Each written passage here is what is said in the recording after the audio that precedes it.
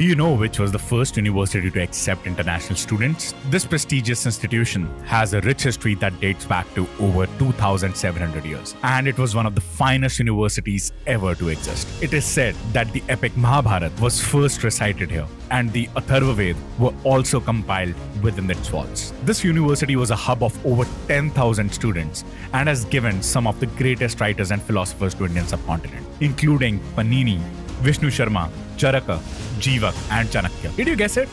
The university that we are talking about is none other than Takshashila. Yes, Takshashila was the first university to accept international students.